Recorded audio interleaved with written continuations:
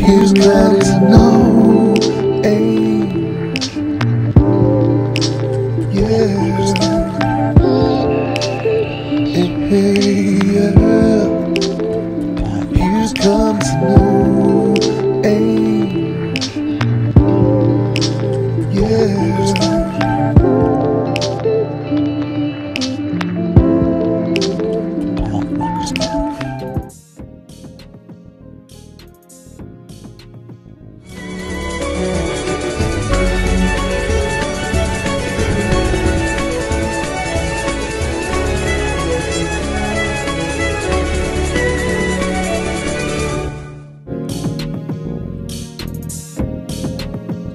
All right, everybody, we've got Nero the Witch here, our first guest. How are you doing, Nero? I'm doing great. How are you? I am doing pretty good. So we are going to discuss the topic of magic and how it pertains to this day and age, how it pertains to spirituality across religions. So what is your opinion on that? I mean, how do you feel your practice has been relevant to other people of all different faiths?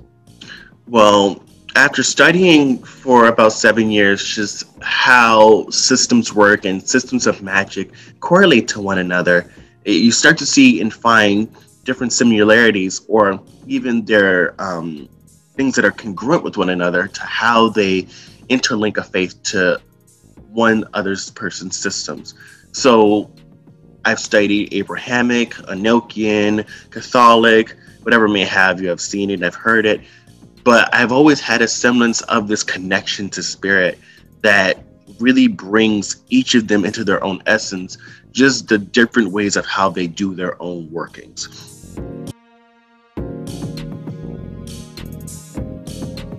Sounds like what you're saying is that there's a universal spiritual principle that we're all in different phases of discovering, different parts of discovering, which is what it sounds like. Is that correct? That is very much correct. You're right on the money.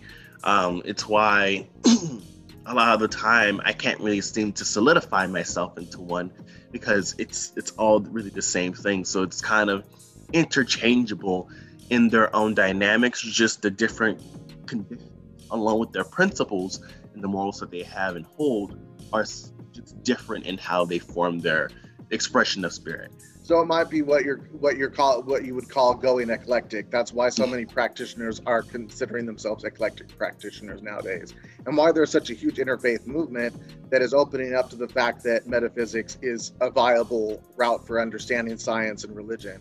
I mean, we have the Eastern wisdom that has come over to the West. Now we've pretty much solidified that it wasn't hoo-ha. It was actually very, very scientifically relevant. Caused major changes in the brain when people meditate or practice yoga. That there are universal and cosmic principles embedded in all of those hieroglyphics and all of those ancient systems. So people are starting to see, okay, maybe it is really relevant regardless of where it came from or whether it fits my little section of religion. Yeah, it's especially relevant into that because the things is that people study the subconscious along with symbolism, sigils. And all those play a huge part in how they express intention and inventions of time and space in those same objects and has physical changes on the subconscious, what the subconscious takes on and changes within the body, mind, and soul.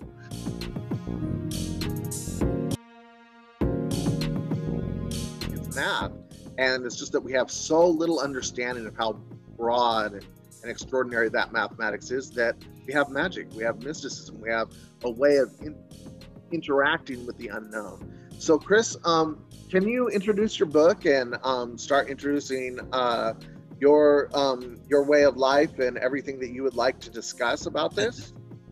Sure. My name is Chris Allen. A little bit about me is I'm an ordained minister with an LGBTQ group called the Fellowship of the Phoenix. I am one of the founding members and priest here in Chicago. I'm also by day a massage therapist, and so I know a lot about anatomy, the body, self-healing, and those things. I've been doing this type of healing and work being like paganism, magic, and energy healing for about almost 30 years, so 29 years. I started back in 1992. I am published. I mean, obviously, I have a series of books loosely based on the shamanic three worlds of the upper world, the underworld, and now the other world. My new book is called Otherworld Ecstatic Witchcraft for the Spirits of the Land. And what it's about is it's a combination between the shamanic philosophies and old world witchcraft. So when we think of the old world witchcraft, we think of animal familiars, we think of shape-shifting, we think of a covenant with the fairies.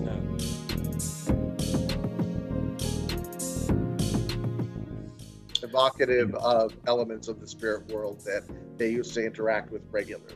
Yes. Yeah, so fairies, elves, and dragons, and nature spirits, animal spirits, things like that.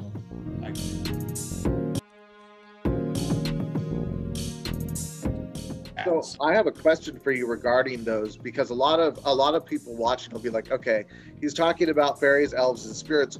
What are they? Is he talking about something that doesn't exist, or that is fantasy, or is it reality? So I'd like to frame that and then get your response. So my perception on this is that there have been many creatures evolving on Earth, many creatures created and evolved in the garden of Earth that we exist in, and that when they die, they evolve and become many different types of creatures. So when we say dragons, when we say elves, when we say fairies, we are discussing real entities. We are discussing real spiritual beings that have evolved and lived their life in this dimension and can visit us in the spirit plane. Am I correct in assuming that that's your paradigm? Yes, more or less, and they can actually visit us in the physical plane as well. To the ancient pagans, they didn't. I mean, there's lots of lore and stories about how the spiritual beings, even the gods, would actually manifest on the physical plane. Yeah, the difference is that most of the time spirits don't manifest in hard physical form. Like, for example, the word elf actually comes from the Northern European Scandinavian word of alfar, and alfar translates to it's like bright shining fog or mist. So they would manifest, but it was more of a fog.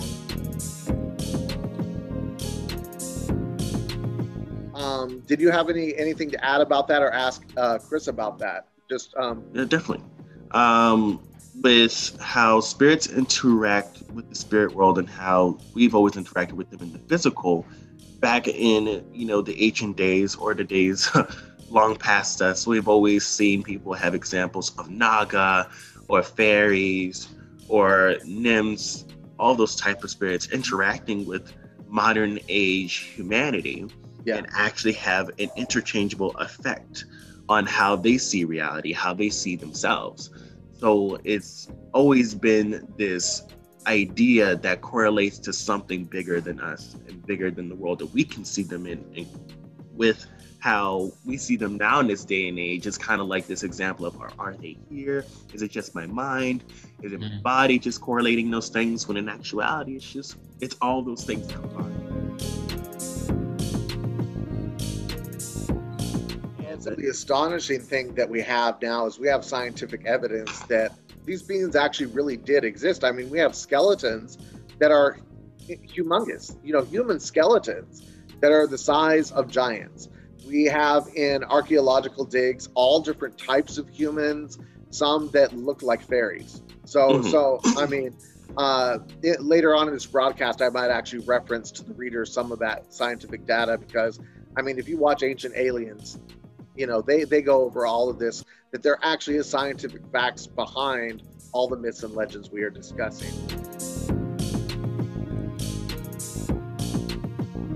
So, Chris, I have a question for you also about the shape-shifting element, which is a bit of a divergence on the topic, but is kind of related, since you said that the ancient tribes and especially modern practitioners can practice shape-shifting. Let's to be clear, is this spiritual shape-shifting where you're altering your identity and your way of inhabiting your body, or are you talking about actual metabolic physical shape-shifting? So, yes and no at the same time. So, in the book, in the lore, let's start there. In the lore, they do talk about how witches and shamans actually shapeshift.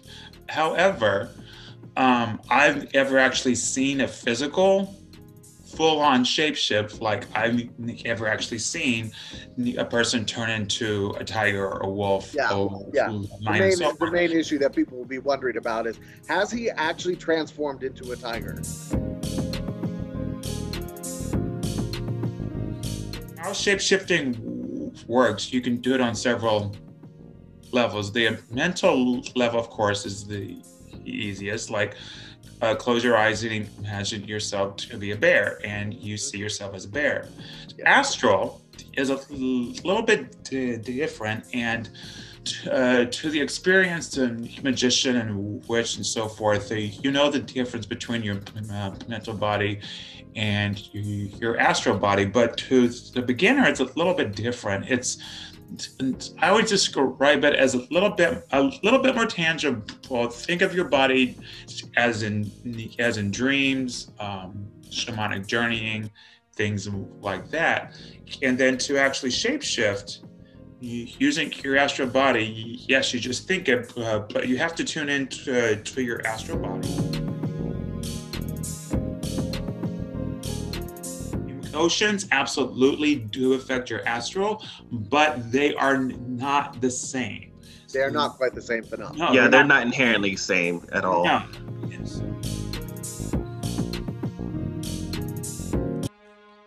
So when we tap into our animal brain, we're tapping into that aspect of our consciousness that's survival, strength, energy, or chi, or whatever you want to call it, prana, the ability to heal faster, and the ability to perform better physically, heighten your senses. So what happens is that, like, for example, if you're being attacked, or if someone's attacking your child or a friend or your family, you go into this primal rage, right? Part of that is it's stimulated by your adrenal glands. So think of it this way. When you start up your car, you have to have that. You have to have that fire. But it's the engine. You have to have the spark. But it's the engine that actually makes the car go. So your adrenal glands kicks it in the reptilian brain, and you slightly shapeshift. And shapeshift doesn't have to mean I'm a bear. It means, it doesn't necessarily concretely, but it alters the electrochemistry. It alters the neural wiring. It alters the astral and the mental and the etheric shape of your being, and allows you to enter that state almost physically, almost completely. Yeah, because you have to take it to a notation of at least an example as to what you guys are talking about.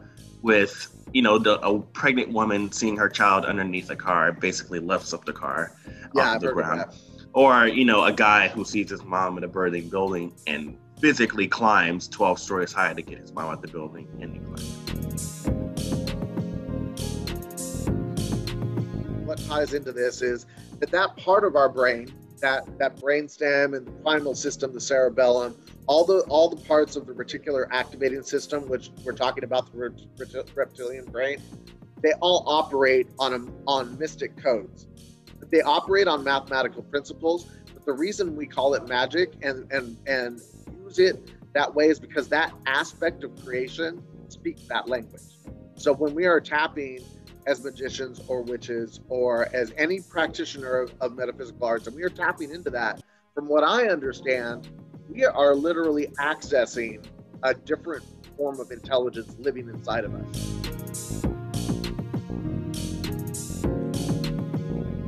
So there is a thing in biology that they say you have a second brain, and what that means is that your spine is actually a intelligence of its own, and it controls several of the nerves and body functions in the body. So I can see that intelligence, but one of the things that is the difference between an adrenaline rush and shapeshifting is that shapeshifting is purposeful. Yeah.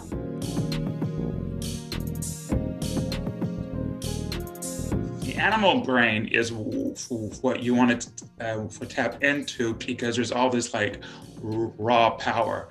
The other thing you have to understand is in the philosophy of shape shifting, we all have a spirit animal. It's who we are. We're all connected, and it isn't an outside spirit. It's who you are. So Nira, I'd like to ask you a few questions about this. We were talking about just generally having those animal spirits in our existence and as a part of us. What is your experience with how that works out in the scientific realm? How, I mean, like for instance, for me, I look at it as that 99% of our genetics is the same with those animals. So we are sort of an aspect of them. We are all in some way one flesh, and that's how I look at it. What is your take on that? Well, that is exactly that aspect, because this the reptilian brain. The reptilian brain holds that raw essence of power and essence of how we connect to literal primal strength. But we used to be animals. So for us to exclude ourselves from that dynamic would be kind of blasphemous of us. It would be, yeah. Yeah. We've always had scientists, magicians, and sorcerers as people to go to fix your kids, to help cure an illness. Those things are what metaphysicists or metaphysical people, sorcerers, witches, warlocks, were originally doing. That was their primal role. And unfortunately, we've kind of castrated that role by turning them into clinical psychiatrists and not really opening those modern allopathic methods up to the spiritual, like you're saying. Yes. We've lost half of the equation of the healing process. And that is another way that it is applicable to our modern lives, is that there are some things that science as we have it cannot reasonably explain. Yes. It can't. And so we need somebody to interface with that spiritual world, with that mysticism. And if we don't have somebody to do it, we get lost. I think that's one of the reasons why society is so lost right now, is we've lost our tribal elders, we've lost our tribal mentality, and we've lost our healers.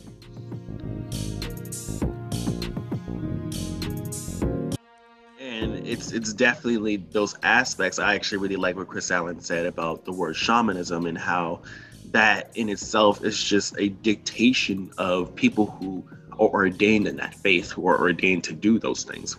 Yeah. Right now you hear it in other people's words, are like, well, I'm a shaman, but it really disregards the actuality and the totality of what that word really embodies. The responsibility implies, yes.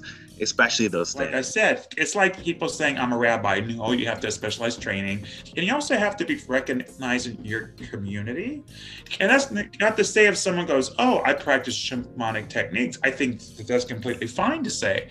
I don't think it's fine to say I'm a shaman. So where do you draw the line with people exploring their spirituality, in ancient traditions?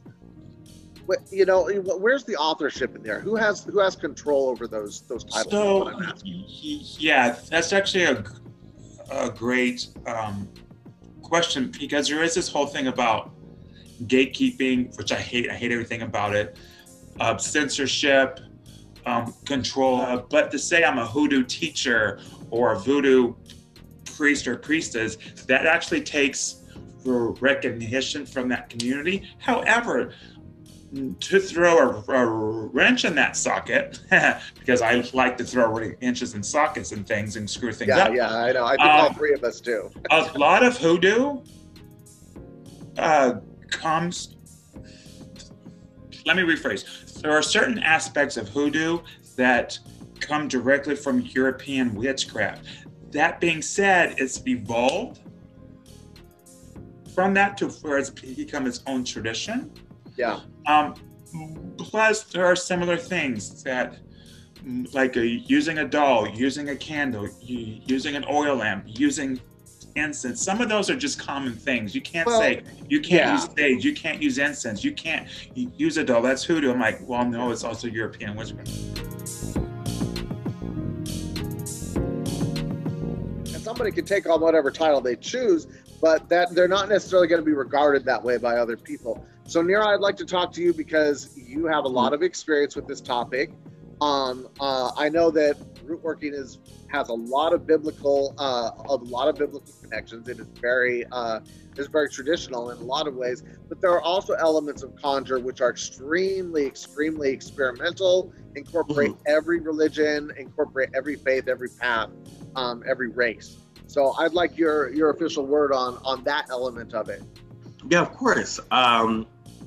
I kind of vibe with what Chris Allen said about how interlaying the hoodoo tradition has European influences as a connection that transforms the faith entirely. The only difference is that we have to remind ourselves about the intention that it was used behind for African American people. So it was used as a survivalist tradition. Say, well, I'm a hoodooist, or I do hoodoo, and they're a white person. They catch that flash because it's not religiously for them. It was for them to be against them. So for any working that they do, it's not something that they attribute or can do. But then again, it isn't really attributed to the practitioner, as in this day and age. It's kind of like a, same thing on the Constitution of, well, I'm a shaman, and this is what I do as a shaman. You have to be really recognized by that community to take on those principles. But only, those who don't have that access or information to that don't really understand. However, there are some universal terms like conjure, conjuration. Somebody can lay claim to using talismans or being a mystic or a conjurer without and say that they use and draw on root working and hoodoo, and that they draw on witchcraft, and that they draw on shamanism for wisdom. But that's because those are general terms that anybody can lay claim to if they're practicing that. Yeah, of course, it's a different aspect. When you say you're drawing from that wisdom, you're actually drawing information from them. It's not like you're actively involved. You're allowing yourself to be influenced by what that tradition practices.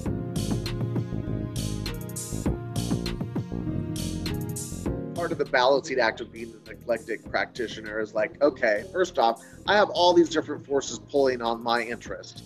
I think that's part of being in our modern culture. We are all mixes and patchworks of ancient traditions up from all over the place. So so there has to be some sort of meeting ground, I think.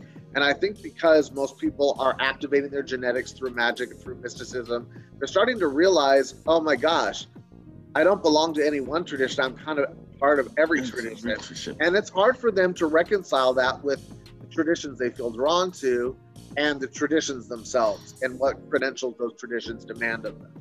Yeah, that's exactly why I was talking to you earlier about creating that system. Because the thing is that besides the one thing that we all have together about our religious aspects, it's our difference in principality and moralities. But we have systems that are already in place in the mundane world, like the internet. The internet's the first place that we can think of that interlinks a dimensional cortex. It's kind of like we interlay everything that we have about our culture and ourselves onto the internet. So you'll see things telepathic web, basically. Yeah. So we're kind of already interlinked by how we think and understand one another, and expression of ideas. That place is a interwoven web of consciousness. But the thing is that we don't have that dimensionally through religious context or religious aspects of how we see each other, how we see one another, how we see our principles and interlay them into one another.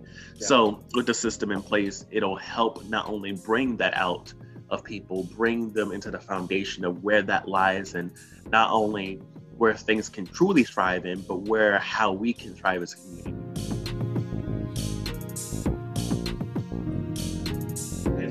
Love chaos magic. I think chaos magic is Pretty one awesome. of the things that it taught me how to create my own spells and create my own magic, That's and what's to exciting. really trust my own intuition. because in chaos magic, you're sitting around, you're like, I have a phone, I got a book. How can I do magic with this? I love that. I think that's important. But Yeah, that's my original path personally, even though Right. I've changed and added a lot of other elements and ordered myself. Originally, I got my start in chaos theory and chaos magic because it was modern, it was eclectic, and it was exciting. It allowed you to tap into all those primal technologies and put them in modern terms without feeling like you were, had to be part of a group that that you didn't belong to.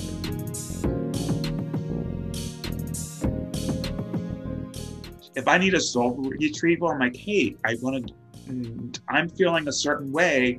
I think I need a soul retrieval. What do you think?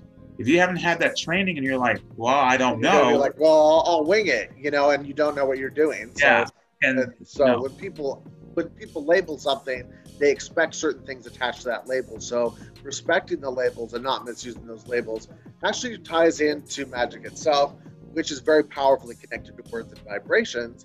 The type of words and vibrations that you use are really important to what you actually get out of your process. So Nero, have you encountered any sort of and I mean, obviously you've encountered a lot of prejudice between mixing your traditional faith with modern values and science. What's your take on all this? Like mixing beliefs. I mean, I know you're your own thing. I know that. Yeah. I already know you are your own religion, which is quite extraordinary. Well, that's the thing. I've been taught Alexandrian magic for 4 years, a part of my training. So I've actually been taught Orthodox magic. That's a part of my religious structure.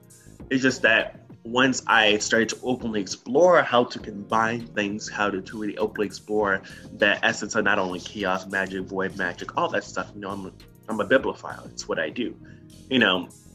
I still encounter, people who kind of have that idea of, well, I'm a shaman because I can do this because I learned how to be a shaman, but in correlations, they don't really understand what that word means and the intentions that were behind it and what it implements. And over time, when you introduce the word techno-shamanism, really hit a point for me, because the thing is that like techno-shamanism is a part of memetics and how memetic ideas exchange information through DNA, but not through the respect of that word or title or connection to that title. We have to take an attribution of what that is, break it down. In other words, so what you guys are saying really is that you need to be careful how you define what you're saying and whether you have knowledge to back up the title. Regardless of whether you're making a title up as part of your own practice or mixing titles, you have to make sure that you're doing so with respect to the titles you're using and what they entail, so that you're not just falsifying yourself. Yeah, think of that as the principal aspect of us doing witchcraft or magic entirely. We have to be mindful about the words and the intentions that we set at the beginning of our basis of magic. It's taught to us as the semblance of what we do first. But if we're not being that aspect to the T of what we actually create ourselves to be, then we're literally breaking the first code of magic that we were set to do. It's your intention, right? Exactly, it's your intention, and not understanding the intentions behind the words that we created and what they evolved themselves, shapeshift into harmonically. It just breaks down what they were actually used for and disrespects the word entirely. Well, that ties into why a lot of people, try and cast a spell or perform a ritual, and it doesn't work for them, and that's because they aren't actually resonating and experiencing the knowledge and wisdom that they're invoking. It's just like the ritual of the pentagram. If you don't understand that the ritual of the pentagram is invoking and enforcing positive, evolving life force for the human body and a balance of the elements, you'll just be like, I'm drawing a star. You know, Yeah. you won't know that you're invoking positive, healthy energy of a Right. certain spectrum Right. into your body.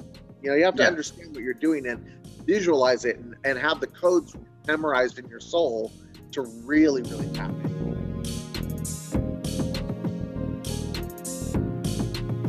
You'll see people be like, well, I did a hex or I did a spell and it didn't work, but I'm having all this bad stuff happen to me now. It's because you disrespected the Yeah, spell. and then you also know. have to look at the law of least resistance, where when people set the butterfly effect into motion, when they set energy into motion, when they program reality, there are byproducts of that might actually be that the spell worked. It just didn't work the way you expected You it. expected to.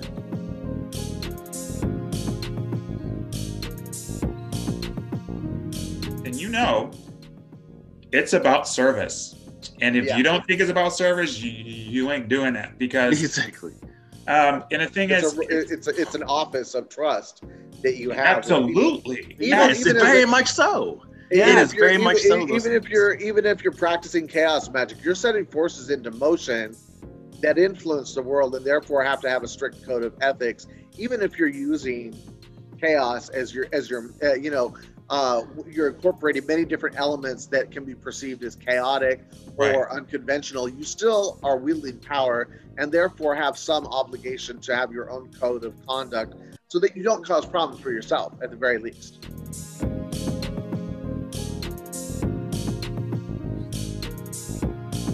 I do readings for people. I explain to them the science behind what I'm doing. I say, first off, I'm not a superhuman when I use my intuition to figure out things about you. I am using the principles of nature and science. I just don't fully have an explanation for it, and you don't have a full explanation for how I do it. But I'm tapping the mathematical intuition in my mind to realize information that you might not have access to. But if you meet somebody in a practice that says they are this and gives you fluff, then you're being scammed. You know, and there's a lot of scam artists on there, and if they can't admit to you their flaws or where their abilities are limited, they're not really genuine practitioners. Yeah, They of don't know what course. they're doing.